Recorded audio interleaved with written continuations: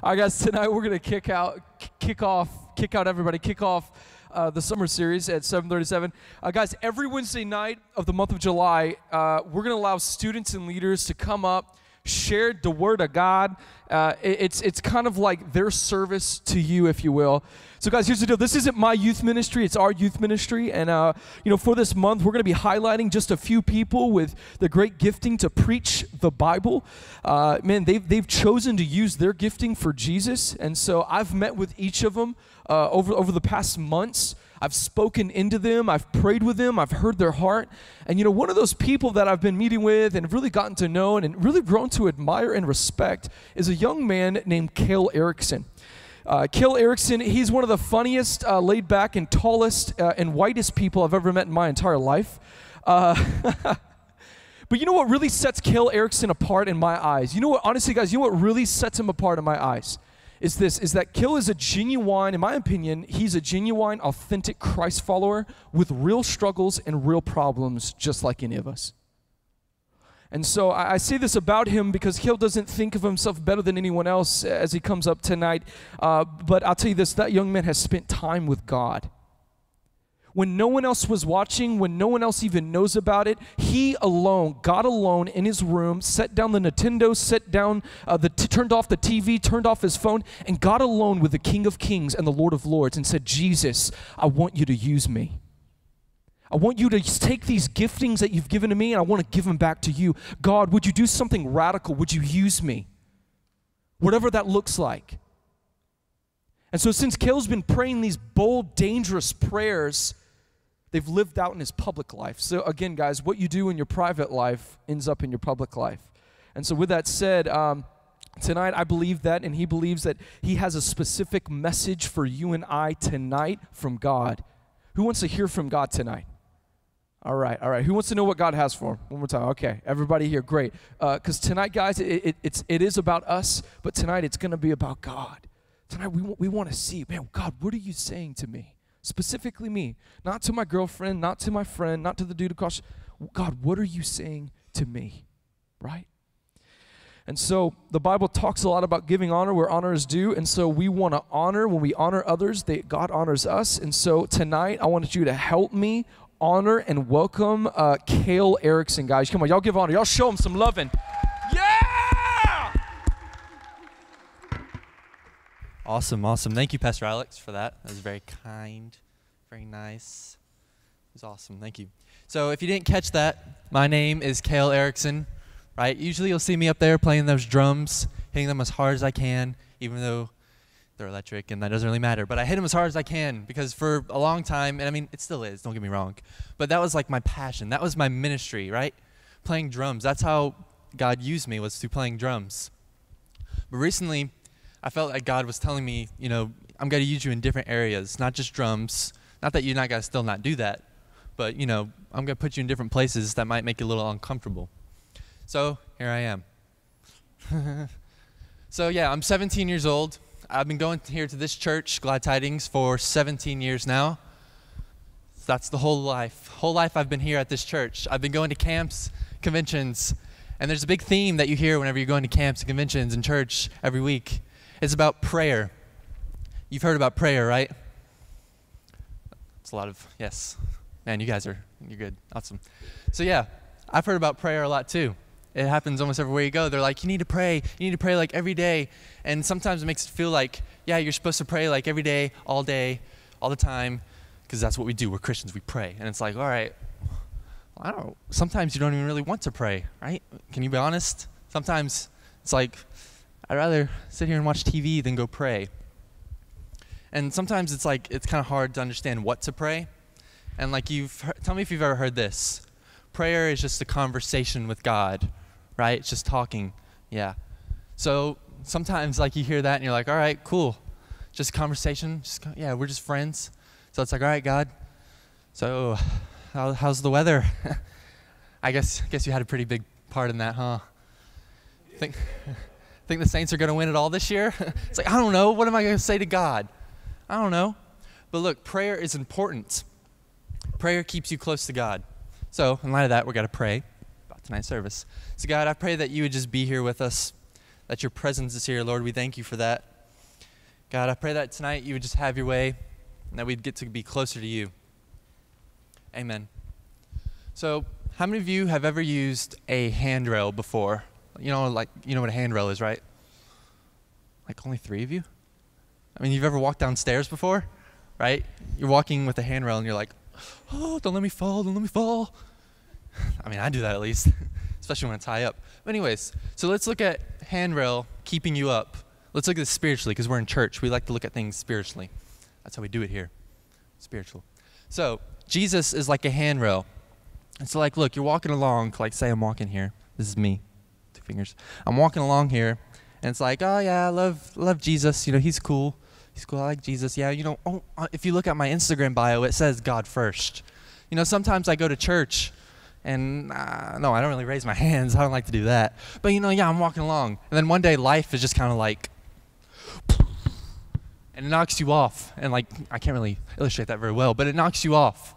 And you don't know what's going on. You just got hit because that happens in life. Life will come and hit you. Maybe school got tough. Maybe you fell back into that sin that you've kind of been struggling with. But look, life has got to hit you hard. And you're going to get knocked down if you don't have a handrail to hold you up. Because if there's a handrail, right, stuff can come and hit you all day long. And you're not going to get knocked over because you're holding on to it. That's what Jesus does for us.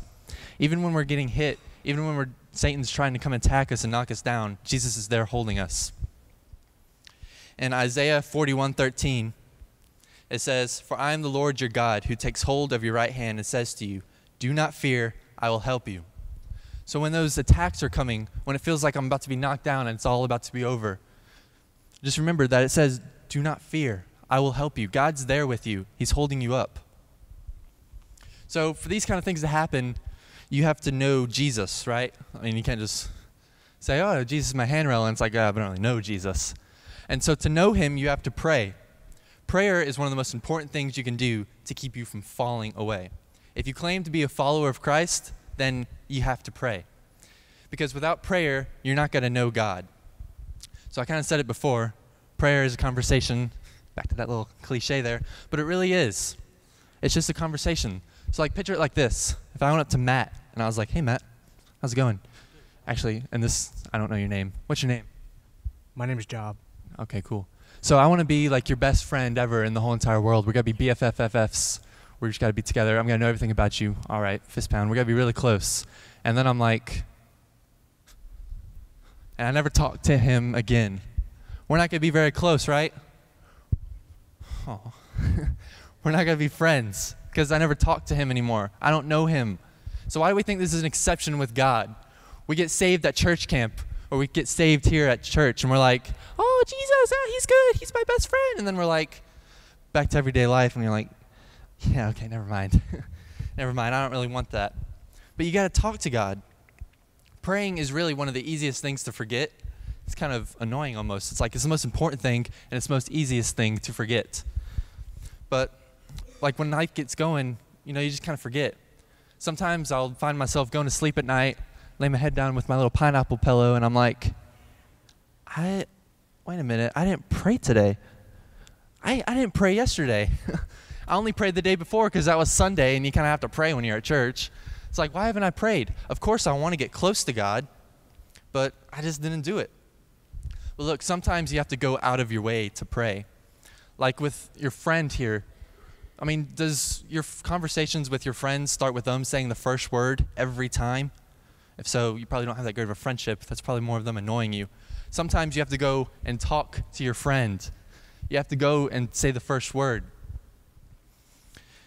For a relationship to work, you really have to be in it. And for your relationship with God to work, you have to be disciplined in that prayer. That's easier said than done, but trust me, it's essential with your relationship to God. If you want to serve God, you got to know what he's all about. We have to know him by talking to him. So in 1 John 5:14, it says, "This is the confidence we have in approaching God, that if we ask anything according to his will, he hears us."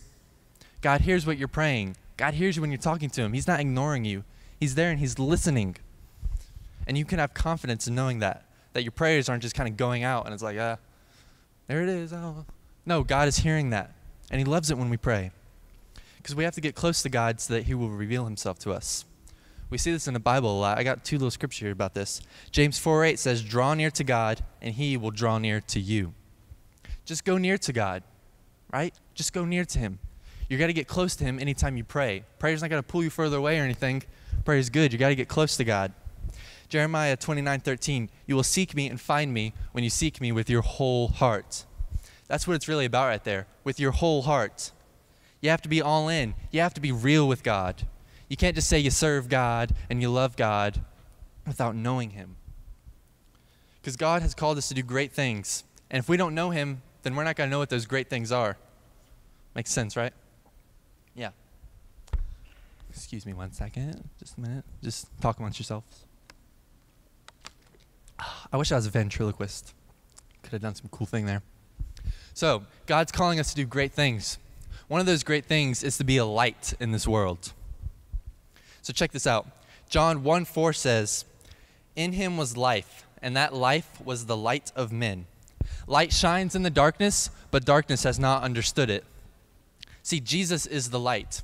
When you get born again, Jesus gives you a new life. That's why we call it born again. It's a new life. It's a new light. So when you get to know Jesus, you too have that light in you, because Jesus is in you. If Jesus is light, guess what? The light's in you. So let's look at John 8:12. It says, Jesus spoke to them saying, I am the light of the world. Whoever follows me will not walk in darkness, but will have the light of life. The light has got to overcome darkness in any situation.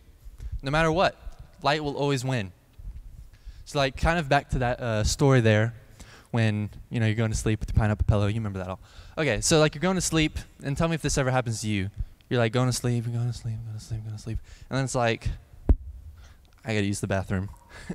Or I'm thirsty. I got to get up and get a drink. It happens all the time, almost every night with me. And I'm like, oh, now I got to get up. I'm all comfortable here.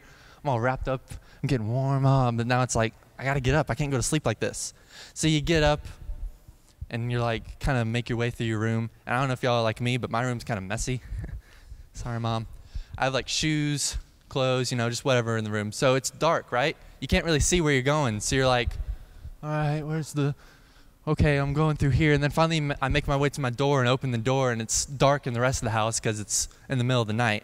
But in our house, we have this one little night light, I guess you could say. It's like really tiny, and it kind of helps you see just barely enough so that you can make it to the room you're trying to get to. So you make it to the bathroom, and you're like, finally, I'm here after stumbling over all that stuff. And you get in there, and you're like, you know what?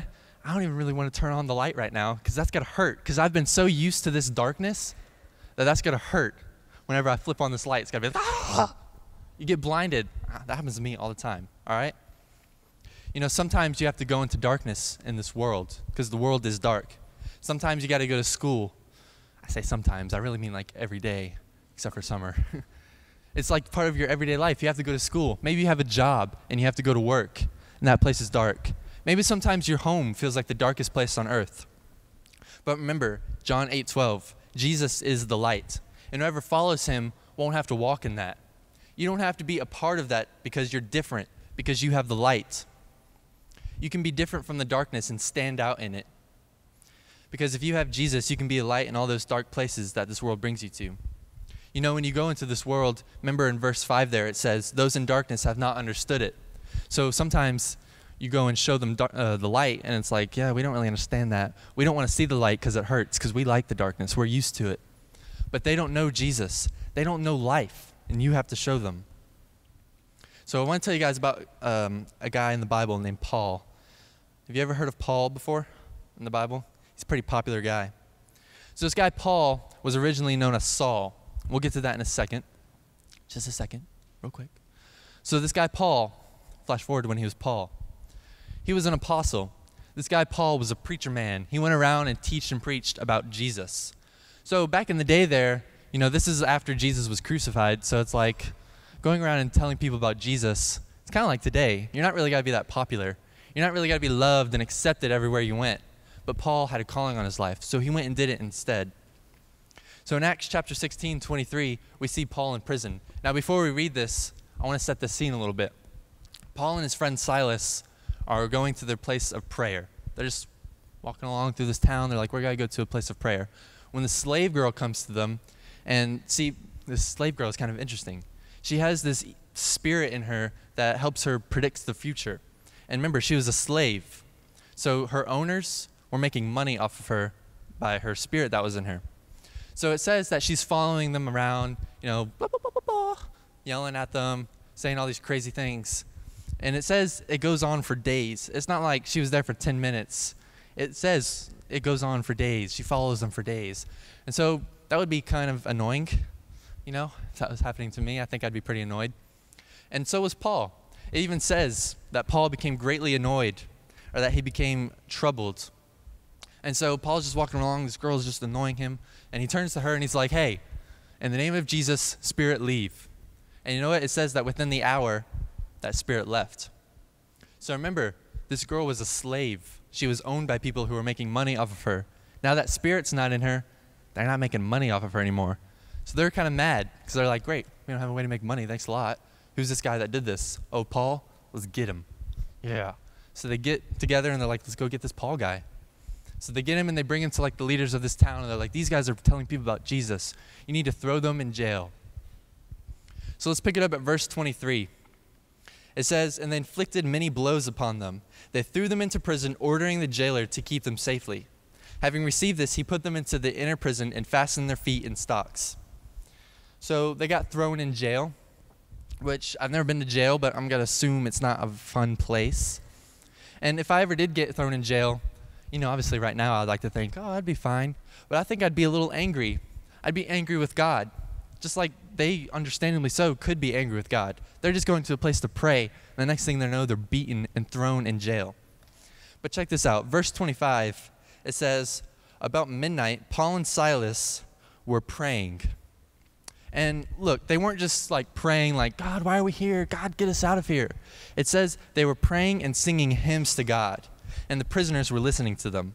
And suddenly there's a great earthquake, so that the foundation of the prison were shaken. And immediately all those doors were open, and everyone's bonds were unfastened.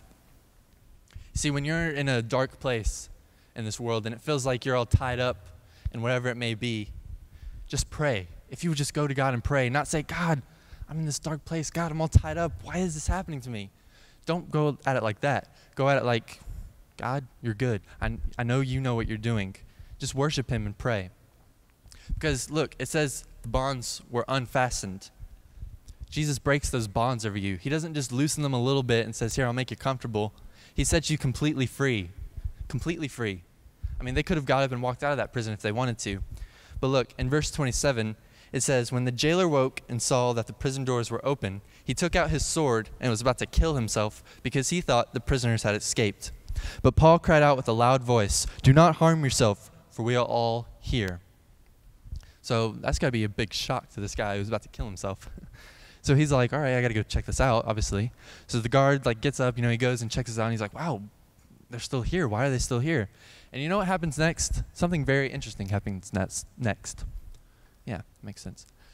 Okay, so this guard that was about to kill himself goes to Paul and Silas, and Paul and Silas tell him about Jesus, and this guard gets saved. That's pretty crazy. They're in this dark place, and here they are showing people Jesus. So then what happens after that is this guard is like, wow, this is awesome. Hey, you know what? My house is just around the corner. Let's go tell my whole family about Jesus. And then his whole family goes and gets saved.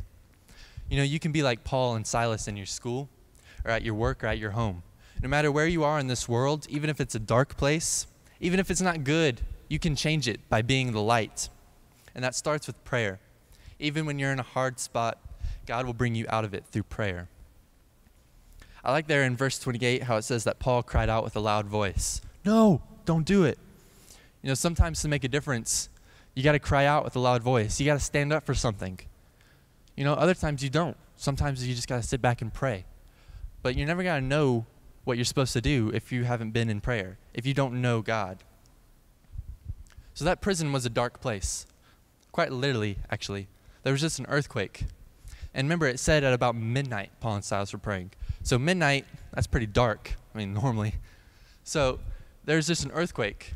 Paul's probably lying there in the rubble. There's just an earthquake. There's probably dust everywhere. You can't see. And this guard was about to kill himself. The guard was going to kill himself because he couldn't see that Paul and Silas were there. He thought they had gone away. So obviously he couldn't see them because he wouldn't be killing himself if he could see them. So it was dark. He couldn't see. So how did Paul know to cry out? I mean, if the guard couldn't see Paul, how could Paul see the guard? He just knew. Because when you have the light in you, you can see things that others don't. You can. God has called us to bring light to this world. Wherever you are, you're there for a reason. Don't miss what God's calling you to do. So you might be thinking this is great and everything, but like you said, that guy Paul, I mean, he was a good guy. He like you said, he wrote most of the New Testament. He was a big preacher. He seems like almost he's perfect. God used him obviously because he's a good guy. God can't use me because I've done things that are wrong. I've done sins that I shouldn't have done. God's not got to use that. But remember, back when I said that Paul was known as Saul, when he was known as Saul, he was the guy who was not exactly saved, we could say. He wasn't exactly a Christian. In fact, he hated Christians. This guy Saul went around persecuting Christians. That was like his one mission in life. His one passion was, you know what? I hate Christians, and I want to persecute them. But for some reason, God was like, you know what? I'm going to use him. That guy that's going around persecuting Christians, I want to change him, and I want to use him. So I can't help but wonder, why did God use Paul to do these things? This guy's a sinner. He could have used anyone else. Anyone else who was good, he could have used them. I mean, think about it. This guy who's persecuted Christians goes on to write about half the New Testament. That's God's word, and he was a sinner. That almost doesn't seem to match up because God's word is perfect and pure, and it's like this guy was a sinner.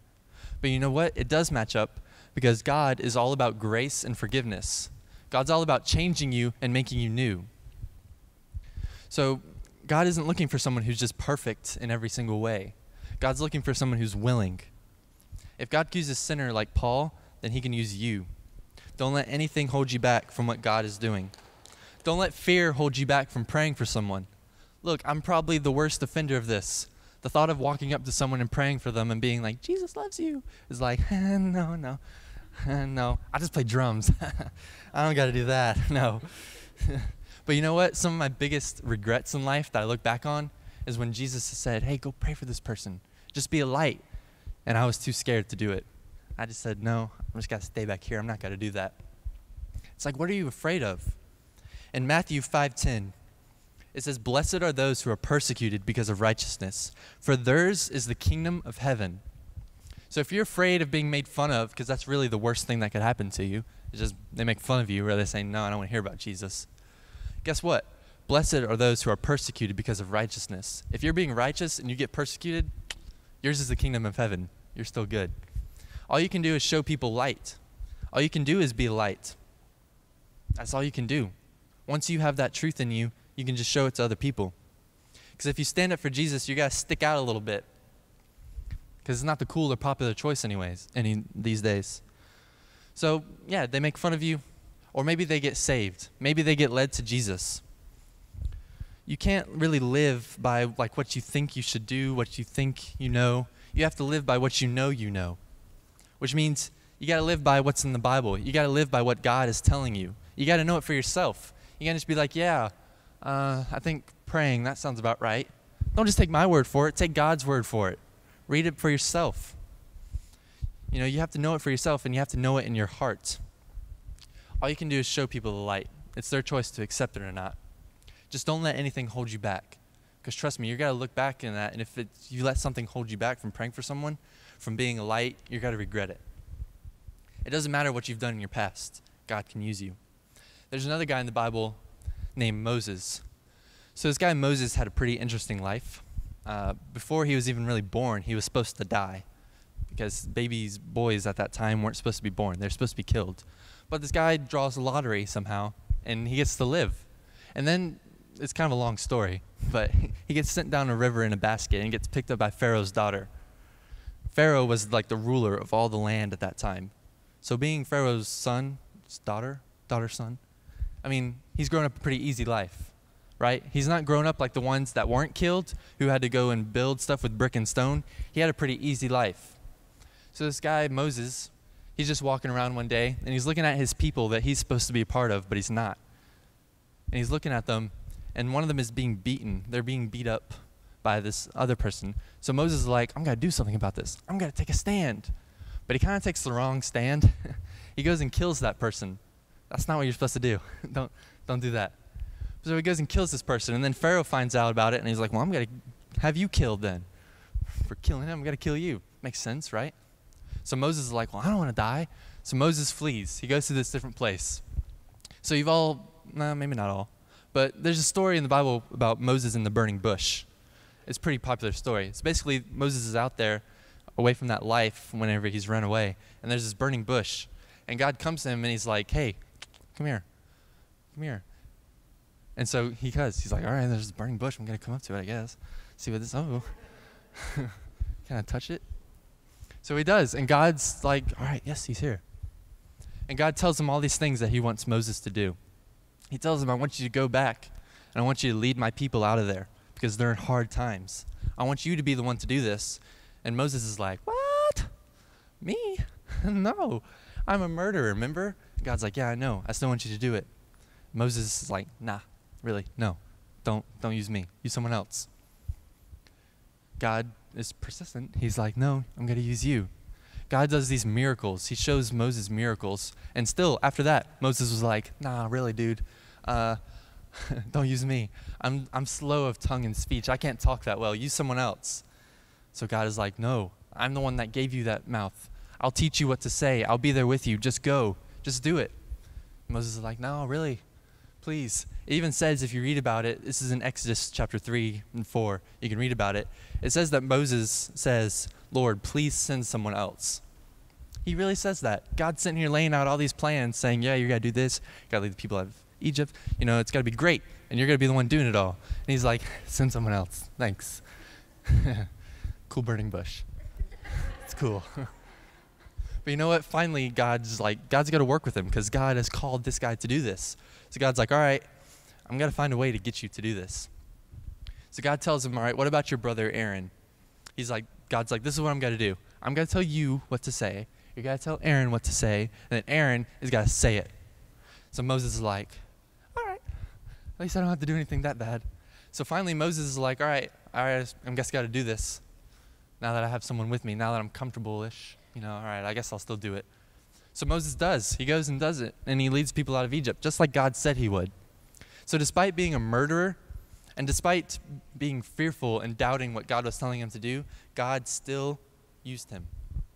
Because God knows what you're capable of, even if you don't. God knows what he's calling you to do. He's not just picking people randomly and putting them places. God's doing it on purpose. If God's calling you to do something or go somewhere, don't question him because of who you are and what you've done. Thank him for who he's making you. If I could have the worship team come up now. So look, you have to be empty of doubt and empty of fear. God wants us to be an empty vessel so that he can fill us with his love, with his mercy, with his confidence, and with his strength. Because it's not by our own strength, but by God's. When he fills us with those things, it means that we can pour it out onto others. When you're empty of your pride, God can fill you with love, and you can show people love. When you're empty of fear, God can fill you with confidence, and you can have that confidence go tell people about Jesus. Recently at our house, we had this problem with our sinks and with our pipes. What was happening is we turn on the water, and it would just fill up, and it would just fill up. It wasn't going through the pipes. Because what was happening was that it couldn't get through. There was something blocking it in the pipes. It couldn't get through. So don't be like that. Don't let sin be blocking you up. Don't let this world be blocking you up that what God's trying to do can't flow through you. If you kind of look at this like a cup, you've all seen a cup before, I'm assuming. So you have a cup. And for me, it's like, I want Dr. Pepper. So I want Dr. Pepper, and I don't really care if it comes in a can or a bottle or if I have to use my own cup. I just want the Dr. Pepper. But you know what? If that cup is dirty, if it's filled up with something else, I don't want to use that. If it's empty, yeah, I'll use that. That's what God's like with us. If you're empty, God can flow through you. God can put what he wants in you. Because when God is flowing through you, you can do anything. We've all heard it before probably. Philippians 4:13, I can do all things through Christ who strengthens me. You can do anything through Christ. Just be open. Notice it says strengthens. God gives us strength to do these things. Do you believe that? Because what you believe, you're going to be able to tell by what your prayers look like. Are your prayers like, God, why am I here? God, get me out of here. Or are your prayers, God, how can you use me to change this place that I'm in? You're going to have that revealed by what you're praying. It's got to be revealed by what your actions are. When God tells you to go do something, are you like, no? Or are you like, okay, let's go? Are you empty? What's in your heart tonight? Is it the light? Or is it something else? When we go through God's strength and not our own, we depend on God because we're weak. We have to depend on Him. When you use a handrail, you're depending on that to hold you up, to not let you go. You're depending on it to not break and let you fall down. When you're completely dependent on God and you fully put your trust in Him, there's no need to be unsure or fearful because God doesn't fail. When it's all in God's hands, yeah, it's God's. It's up to Him now. It's not on you anymore. You can trust that God has got this. God will hold you up even when it feels like everything is falling. Just depend on Him. What is there to fear when your hope is in the Lord? So if you're depending on yourself, yeah, I'd be scared too. Because you're not going to be able to get it done. You have to have Jesus. We have to depend on God to hold us up because without Him, we're weak. We need His strength. Remember, with His strength, you can do anything. And that all starts with prayer. Tonight, if I could have you guys stand up. Tonight, we're just going to spend a little time in prayer. Maybe just 5 minutes, maybe just 3 minutes. I don't know there's no really time limit on how much time you have to pray. It's not like, all right, got a minute, I'm good. You can go on for however long you want, however short you want, just as long as you're talking to God, as long as you're being real with God. When you're going after with your whole heart, that's what it's about, remember? With your whole heart, God will reveal Himself to you when you come near Him. So if there's anyone here who's like thinking right now, what is this guy talking about? This Jesus, this prayer. That's okay. That's okay if you don't know what that is. We have a lot of leaders here who are willing to pray with you and who are willing to show you Jesus. So I encourage you, please find one if you want to know more about that. And for the rest of you who maybe just think, yeah, this is sounding cool. I guess he's making us do something now. Yeah, we're going to go pray. Just find somewhere in here. I don't know where. Anywhere. Just find somewhere and spend a little time with God because God is willing to change you. God's got to call you to go somewhere, to do something. God's got to give you the light. So whenever I finish praying here, you can just go find your place and be with God. So God, thank you for your presence here tonight. Thank you for what you're doing in our hearts, Lord. I pray that you would change us. I pray that we get closer to you and that we know more of you, God. And Lord, I just pray that we don't have to worry and overthink what prayer is. We just can talk to you, God. God, I pray that we can be open and empty tonight so that you can fill us with what you want us to be full of. I pray that we get close to you, Lord, tonight. In Jesus, in your name we pray. Amen.